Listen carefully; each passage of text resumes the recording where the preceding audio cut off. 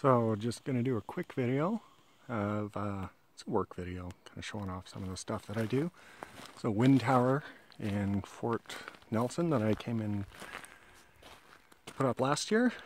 The customer did all the tower and everything. I just did the final on it. It's a Whispering Winds 2000. Been up here for 2 days. Spent a bit longer than we needed to, waiting for parts. Parts arrived this morning.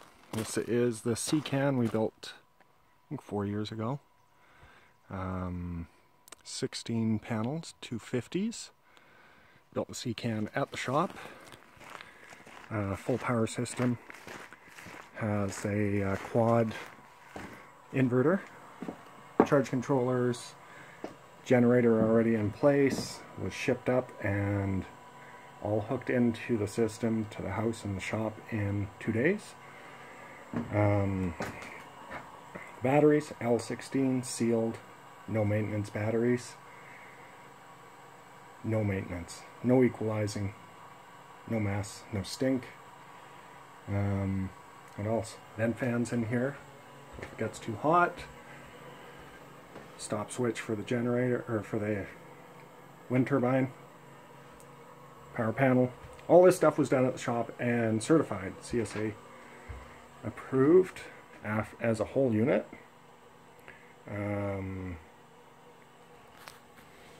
Yeah.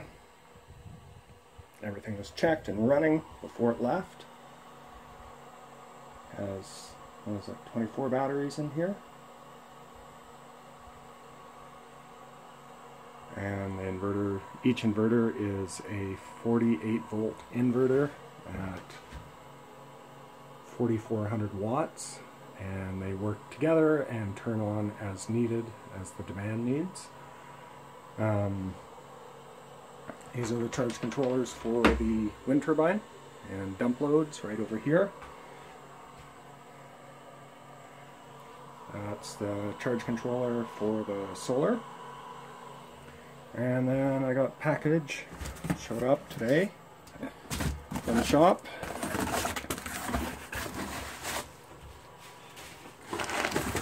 New meter, needed that. And what do we got in here?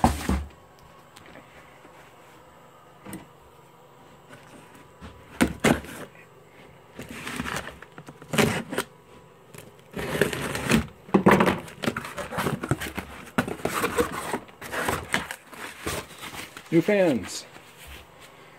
So replacing the fans in the inverter. Kind of precautionary measure. Fans turn on as the load demands, as the inverters get warm. Keeps everything cool, keeps the FET boards cool, the control board, and the charging board. So I'll show a little bit of that once these are all open. Also changed the router out yesterday. Updated software on the new router, so has a few more features. Charges to 100%. This also has a mag web, which goes outside to an antenna somewhere. I don't know where it has it on this one. And basically we can watch everything online and see what the issues are, the history, everything that's going on with the system. And he can also check it out and see what's happening when he's not here, which is never, because that's where he works and lives. So yeah, so I'll get this open and just show what the insides look like. It'll be a little bit louder because I have to run the generator and bypass, so they still have power, because they're working today, of course. Okay, come back here. Got all the covers off. One last cover. There's a lot of screws. All these plates have to come off. And this cover has to come off. This inside. Those are the fans to replace there with focus. There we go, focus. So these fans keep everything cool. You know, about every 5 years they should be replaced before failure. Things get too hot. These boards here will overheat and fail.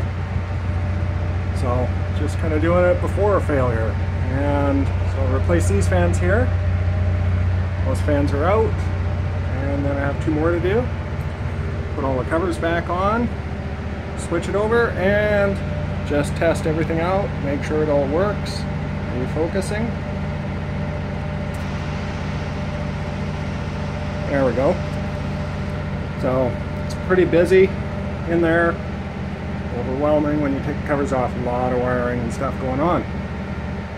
So anyway, these inverters take it from a battery voltage, which is either 12, 24, or 48, and convert it to 120, 240.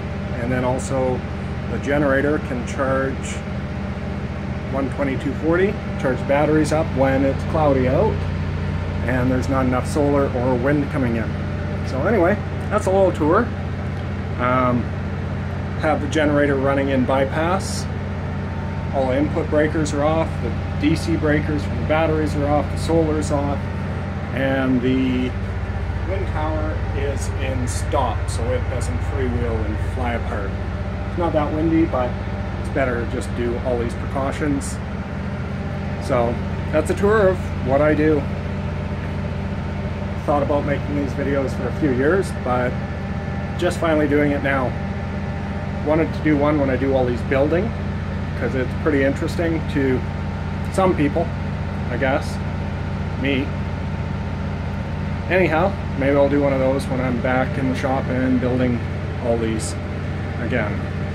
And see what it takes. It's not as overwhelming when it's piece by piece. Anyhow, thanks. Bye.